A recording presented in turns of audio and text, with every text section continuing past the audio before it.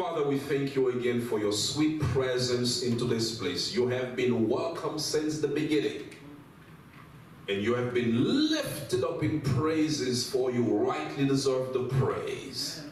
So, Father, the blessings have already been pouring down, but we ask for a very specific blessing at this time. As your word is about to be spoken, we ask, Father, in your grace, love, and your mercy, that you'll take full possession of myself, and full possession of this room, and full possession of everyone here. We ask for an invasion of the Spirit of the living God, to make himself be known, to make himself be heard, and to make himself be received. I so pray in Jesus' name. Amen. Amen. It is very easy for a Christian, if not careful, to plateau in your spiritual walk. It is very easy to plateau because you and I, typically at times, we come to what's called a level of comfort zone. That level of comfort zone many times allow us to operate with some level of expectation. That means many times we are not caught in surprises because we like that comfort zone because we are comfortable in there. Well, in spiritual life or in your spiritual walk at times, it can happen by the fact of falling into a level of routine. Though you have seen the marvelous work of God, though you may have personally experienced moving miracles of God in your life, but it is nonetheless possible to fall into a plateau, to fall captive into a routine, allowing you to go or taking you through a motion, but with no intention. This morning I invite you to look at with me, or to experience with me, or to go through with me a servant of the Lord known Moses, a man that is no ordinary man, a man that I believe, to my understanding, was functioning through a certain motion, through a certain daily routine, until the Lord took him in Exodus chapter 3 and took him to an adventure with the Lord. So we can bring you this morning to the book of Exodus chapter 33, where by this time the Lord's people are in the desert, and they have been receiving instruction from Sinai, Mount Sinai, and they come to the point, if you read Exodus 33, so that we can set up the context for our text, you will notice that God is providing some direction to Moses, and he, in a nutshell, tells Moses, listen, now it is time to leave from this place. It is time to leave from where we are on Mount Sinai, so we can pretty much resume our journey to Canaan. So God tells Moses, son, now it is time to leave. It is time to go. It is time to continue on our journey, because from the time they left Egypt and to this point already, they have been by Mount Sinai for a while. It is by Mount Sinai that they received many of God's instructions. It is by Mount Sinai that God was schooling them, telling him who he is as a God, telling him what his expectations are, so that as they are making their way through Canaan, they are being instructed in the admonition and in the ways of the Lord. So as they have been receiving instruction, they have been receiving the principles of the kingdom. God says, now it is time to resume our journey. It's time to resume your journey to the promised land, because Sinai was just a parking spot, but the destination is Canaan. Yes, listen to me. This location is just a parking stop. This earth is just a parking stop. We are here temporarily. We are here for a shorter time than we imagined, but the destination, the location, the city of dream, the place that we dream of, the vision is to go to Canaan. Amen. Celestial Canaan. That's right. So God didn't lose sight sight of his vision, but sometimes on the journey, he needed to put his people, he needed to let his people sit down and receive instructions, because there are instructions that is to be learned in Canaan, but before the people graduated to Canaan, they must receive elementary instructions before they get to advanced instructions. Yes. You can't burn the stages with God. You can't. So he tells Moses, listen, it's time to leave. Exodus 33, the first couple of verses. The first couple of verses, he tells Moses it's time to leave. But God said, I will send an angel with you, and I will not come. Thank you very much for the screen. Verse 2, and he said, I will send an angel with you. Here's what I will do. I will make sure that I take my responsibility as the one who made a promise long ago to take out any enemies on your way, to make sure that you are able to get to where I want to take you. And he continues and says in verse 3, but God says, however, I will not go in the midst of you for fear that I consume you, because you are a stiff-necked people.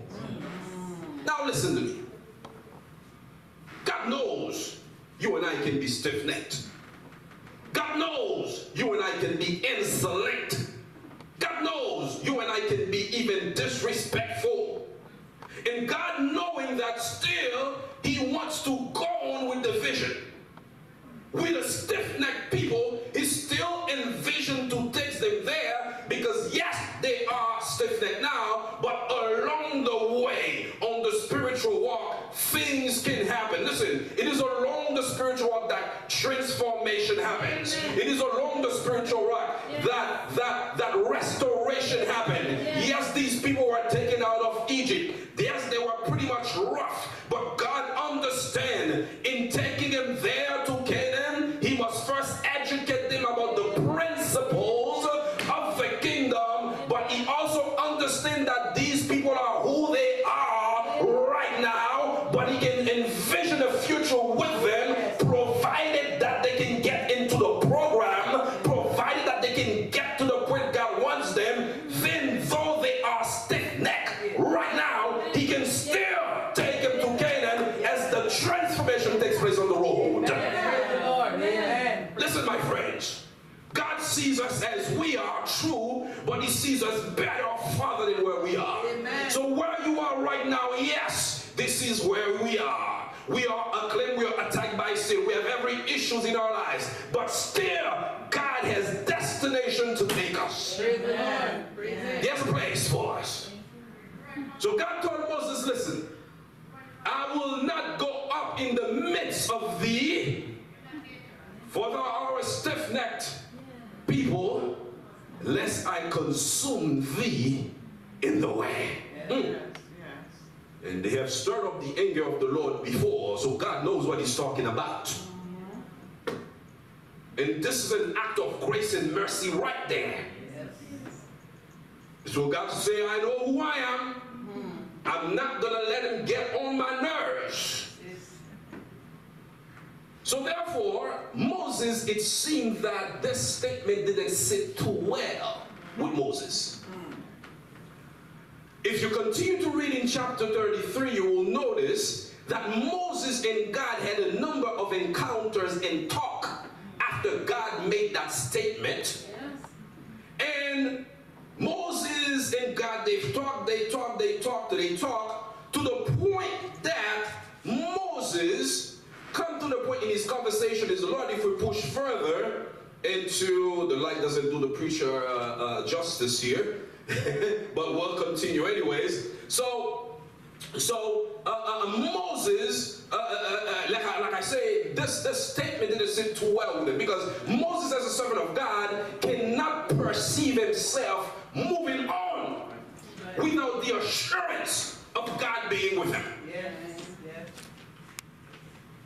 Because God is the one who showed up for him in Midian. God is the one who led him through the plagues in Egypt. God who opened the Red Sea. God is the one who provided water through the rock. God has been the one doing everything from the beginning to end. Moses is smart enough to say, I am not going to move on. I am not going to move forward. These people, yes, I am here leading in, but I understand that these people are led by God, so I will not agree to move on without the assurance that God is in the boat. Listen, now you and I gotta have some spiritual discernment. Moses is not about to move with the people. So Moses decided to have an audience. The Bible says he goes to the tabernacle outside of the camp. Why did he go outside of the camp? I believe because when he goes outside of the camp in his own little tent or tabernacle, is because God already said that if I was to come in the midst of the people, what will happen? They will be consumed. Therefore, he's having a conversation with the Lord outside of the camp in a particular tent, allowing God to come down and talk to him, because the Bible says God spoke face to face to this guy. So Moses understood what's going on and what's at stake. And in the back and forth of that conversation, when we get further down, Moses, let's take it further down to verse 17.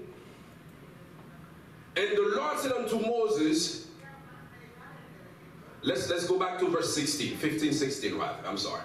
All right. And he said unto him, if thy presence go not with me, carry us not up hence. So Moses made it standing. Remember, God said, I will not walk in the midst of you for fear of consuming you, because you are stiff-necked folks. Yes. And Moses is pleading with God. And God to the point and said to him, if thy presence, and Moses come to the point and said, and it's good for us to see that quote, if thy presence go not with me, leave us here. Listen, it's important for a Christian to have the assurance that God is moving on with you. It's almost dangerous, even if I dare say lethal, if you are moving into a venture, if you are moving into a certain particular direction, if you are considering a certain way to go, if you are contemplating a business, if you are contemplating an exercise, if you are contemplating a decision, as Proverbs tells us, trust in the Lord with all your heart and lean not to your own understanding, because you and I don't know everything. We can't even see the tip of our nose. So therefore it makes sense to get the assurance that the Lord will be with you, to get the assurance that the Lord will lead you, though the vision may not be 100% clear. When you get God's assurance, because after all it is a work of faith, but you have some basic assurance that the Lord is with you on the way. Amen. Moses said unto him, if thy presence is not with me, we are not living here. Verse 16. For wherein shall be known here that I and thy people have found grace in thy sight, that is Moses, it is not in that thou goes with us. It is not that I go with us that we know we have found favor in your eyes. It continues, so shall we be separated, I and thy people, from all the people that are upon the race of the earth. So he understood that it is the grace of God which provide provisions on the way that will enable him and the people to make their journey. Yes. It's a dangerous thing to think you can make your spiritual journey on this planet to Canaan without God. It is dangerous. And he continues in verse 17, and the Lord said unto Moses, I will do this thing also that thou hast spoken, for thou hast found grace in my sight. Now we're talking. So Moses here seems to be gaining some ground. Moses here seems to be making some progress, because God already said that he's not going to walk in the midst of sort of stiff-necked folks, but God Moses in his intercession, Moses in his coming in between God and the people, Moses was able to intercede, as a result of an intercession, God said to Moses, thou hast found favor in my sight. Amen. And he says, I know thee by name, my God. Ah!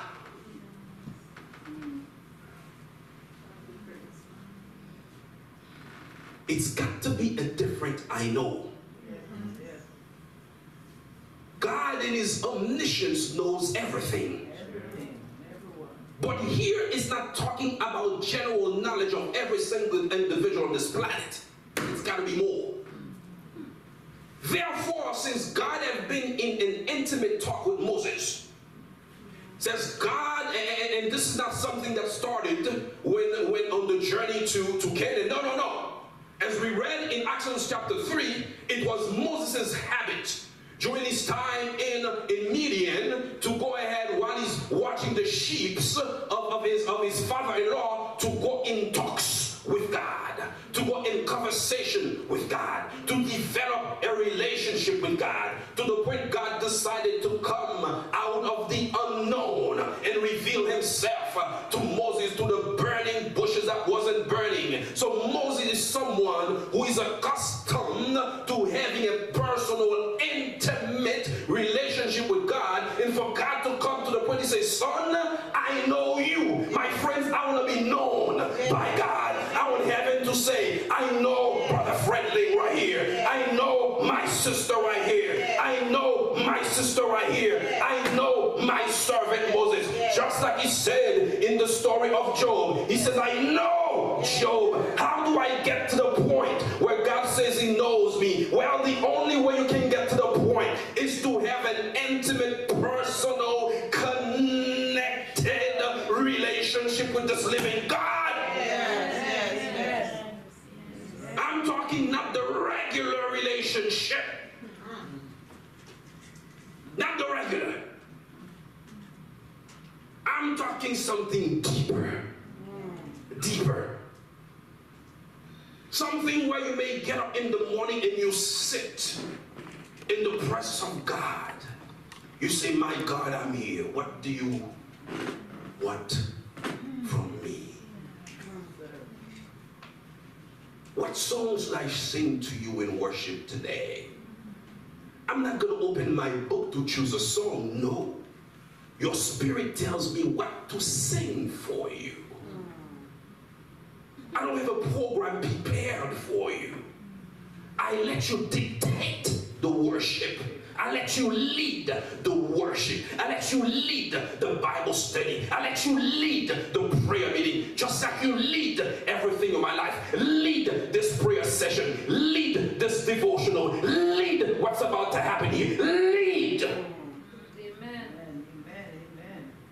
And you sit down in a position of openness, and what happens is that songs of praise start coming to your mind, and as they come, you sing. Sometimes you can jump from one song to another one because the Spirit of God is saturating your mind with different songs, your mind with different psalms, and at times you pause and you utter a prayer. You find yourself praying for people you didn't have any intention of praying for, because it is the Spirit of the living God that is leading you through that prayer session. It is not you who have a prepared program to give to the Lord, but it is the Lord who's leading this thing.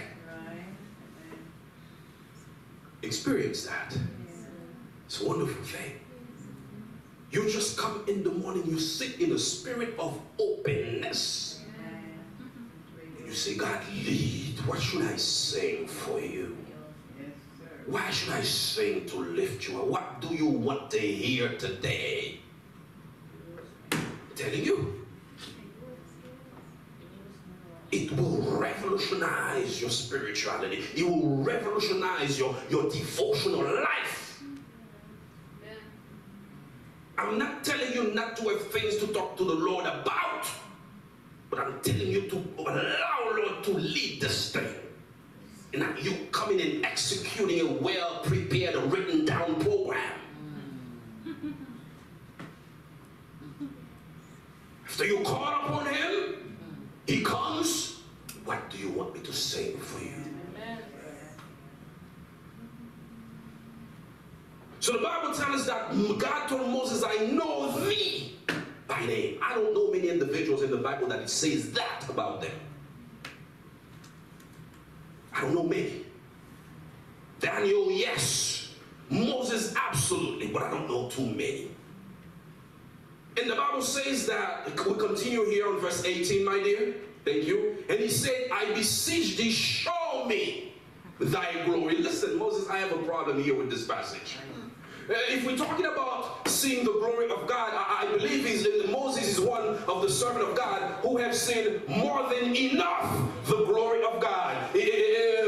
God gave him a first view of his glory when in the burning bush. God gave him multiple views of his glories to the different plagues that went in and happened in Egypt. God gave him different views of his glory when God told him to talk or touch the rock, and he touched the rock or turned the water from Meribah into sweet water, and he put that piece of wood in the water, and the water became drinkable. There I say potable. And it was Moses who walking with God saw the opening of the Red Sea, where he was able to walk down the highway of the Red Sea with the Lord. Moses, what else do you want to see? There I say, brother friend, Moses, you've seen enough.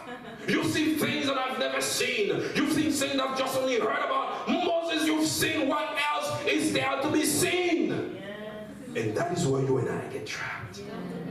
There is always more to be seen. There is always more to experience. There is always more to encounter. There is always more to live with God. God, like the word say, taste and see that the Lord is good. The Lord's goodness doesn't have a bottom. Amen. Bottomless. Amen. So Moses said to God, show me your glory. But my man, you've seen enough. He just came down in a cloud to you. In other words, what's happening to Moses? I like this man. Moses said, listen, I want more. You've seen it, you've done a lot, that's true, but I want more. You have done a lot, that's true, but I want to see more. You've done great things through me, but I want more. In other words, I want to believe that Moses wasn't just satisfied with what he had seen, with what he had experienced before. Moses says, there is more to be seen in the Lord, and I want to dig deeper in the depth, my goodness, of the Lord. My friends, listen. Those who dig in the Lord, those who dig in their prayer life, those who dig in the study of the word, those who dig in their pursuit, those who dig in intimacy, those who dig are those who will see more. Listen to me. You and I can easily get caught up. We usually can plateau, caught up in that routine, where we reach a spiritual ceiling, where God doesn't want anybody to reach a spiritual ceiling. Oh, you and I need to step into the infinity, if I dare say, to the limit God would allow us to go. Moses says to the Lord, show me thy glory. What do you want the Lord to show you?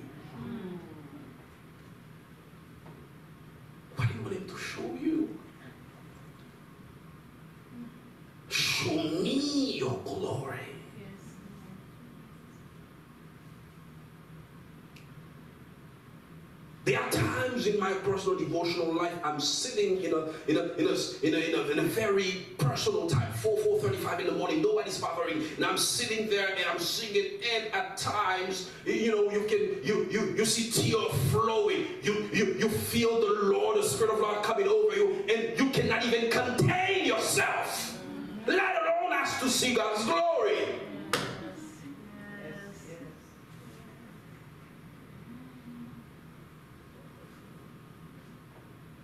This man is asking God something great. In verse 19, and God answers this man and said, I will make all my goodness pass before you. I will proclaim the name of the Lord before thee, and will be gracious to whom I will be gracious, and will show mercy on whom I will show mercy. So God says, I have the autonomy or the authority or the prerogative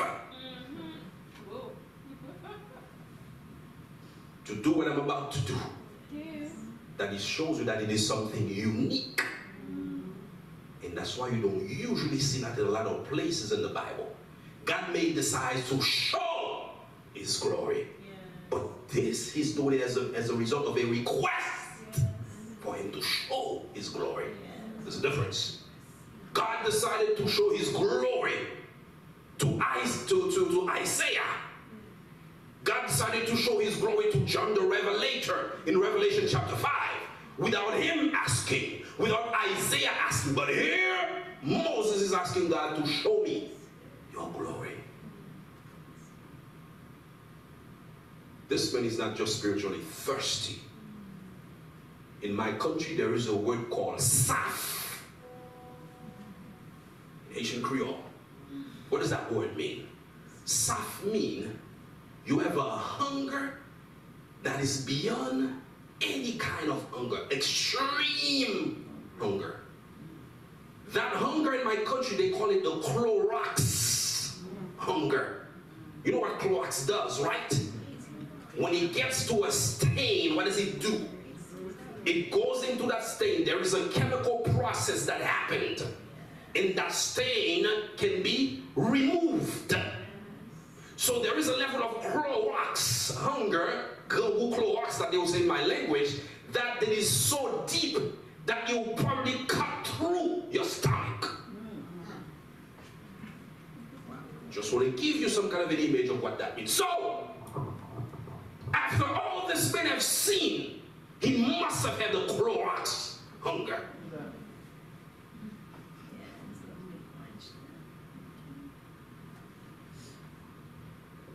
And Moses and God said, we continue in verse 20, and he said, thou cannot see my face, for there shall no one see my face and live.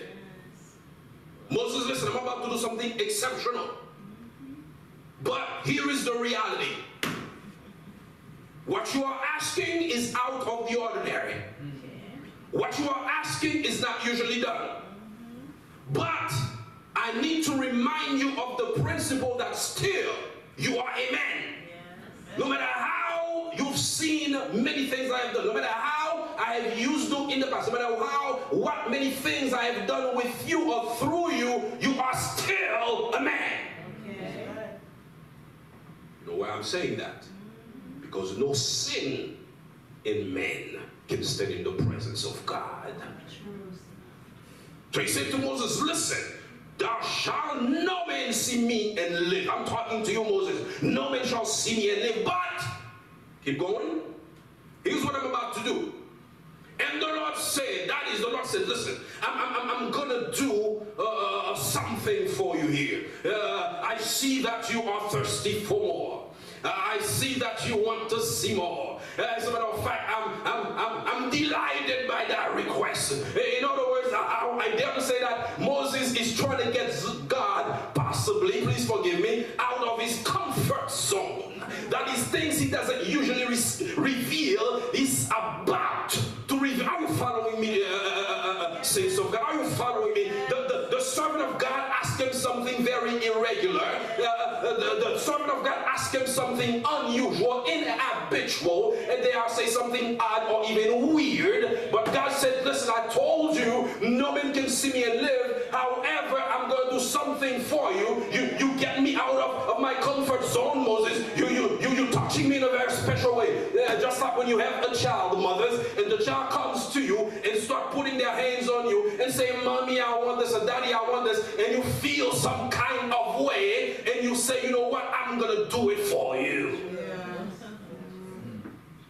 So Moses, God said to Moses, verse 21, behold, there is a place by me, my God, and thou shalt stand upon a rock. You continue, 22. And it shall come to pass that while my glory passes by, that I will put thee in a cleft of the rock, and will cover thee with my hands while I pass by. He said, Moses, I'm about to do this, but there are certain restrictions, my man. There are certain things that's going to have to happen. You're going to have to stand over here, but standing over here is not just sufficient. You're going to have to be by the rock. You're going to have to be by the cliff of the rock. Now I have news for you. If you can think that this rock is an ordinary rock, but me, I do not think that this is an ordinary rock. Why? I will tell you why. Why? Because the only reason we come to the Father, the only way we mediate to the Father, the only way we have access to the Father is through Jesus the Son, because we learn through the Bible that Jesus is the rock. Since Jesus is the rock, Moses has no authority to see the glory of God in and of himself, because still he is a man born in sin, raised in iniquity. Though he is striving, he is empty, he's moving on, he's getting to a high degree of relationship with God, he is still limited by the fact that he is born in sin and raised in iniquity. So God says, I'm going to solve this problem. I'm going to take care of your need, but I'm going to do it only through the rock. And that's what I told you. This rock cannot be no ordinary rock. This rock cannot be any usual rock. This rock must be the rock that symbolizes Jesus our Savior, because it's only through Jesus we come to the Father. It was only through Jesus we are justified. It is only through Jesus we are sanctified. It is only through Jesus we can talk to God and plead for mercy and plead for grace and plead to see his glory and intercede for our brothers and sisters. God understood that this man could not see him just naked like this. He needed a covering for this man. But before providing the covering, he needed to put this man in the cleft of the rock. And this rock is Jesus. So therefore he told Moses, listen, I know the gospel will make you feel good this morning. I'm sure God is blessing you. It is true. Amen. He blessed me also when I saw this passage. Amen, yeah. Listen, he said, Moses, listen, I'm going to do it for you. But this is the formula, my friend. You have to stay on the rock. And that's why the song says, we build on the rock, the solid rock, the rock of... There you go. So this rock, my friend, is Jesus. And the Lord said, I'm going to put you by the rock, cleft of the rock. And when I pass by, because you are under the rock, because you are in the cleft of the rock, I will hide my face. You won't see my face. Since no one can see the face of God, no human being can see the face of God and live, I will hide my face. But as I'm passing by, you won't see my face. But as I'm moving out, I will move my hands from your sight, and you'll be able to see my back. That means God has a spiritual body, ladies and gentlemen. Amen.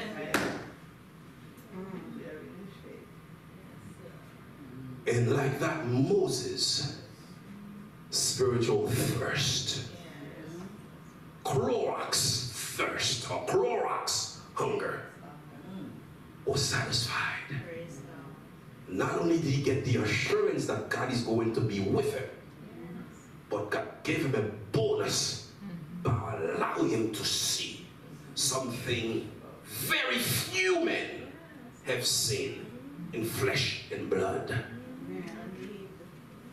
So what do you want the Lord to show you today? Moses said, show me your glory. And in the text, you have to notice the glory of God is associated with the goodness of God. We give God great praise because of who he is. We certainly can't stop ourselves from giving him praise because of what he's done. Because of his goodness to the children of men. Like the song say, oh, give thanks to the Lord for his goodness to the children of men. What do you want to see? What do you want the Lord to show you today? What do you want? So you can say, Brother Fredling, I wasn't ready for this today. Well, it's not just a today exercise. It's not just a today's request. It is not a today's. Today can be the beginning of you going and entering a little deeper into your relationship and ask God to reveal you things about himself. It's possibly in a herd to some men. What do you want? We need to break out of that comfort zone. We need to break out of that ceiling. Relationship ceiling. And husband and wives know this, that there is a point where you get to real relationship. It's just the motion. The relationship is moving, but it's reached a ceiling. It's going like this. It's working. It's on. We love each other. But there seems to be a plateau. You know what I'm talking about if you've been married long enough. We want to be with each other, but we've reached a plateau. And it takes something out of the ordinary to warm the heart at times. Maybe some flowers, maybe a date, maybe something else. To break out of the ordinary. And to bring out something a little special here and there. Moses asked God to show me your glory because he believed that's what he needed or he wanted at that time. And he wasn't shy about it. And the Lord, for some reason, felt himself obligated to show his glory to his manservant. Somehow. And the Lord made provision for Moses to his glory. And that provision is only through the rock. Christ Jesus, our God.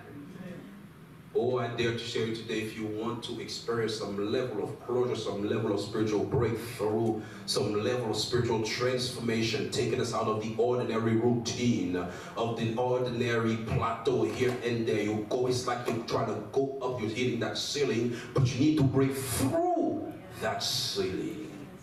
Dare I say, it can only happen through Jesus.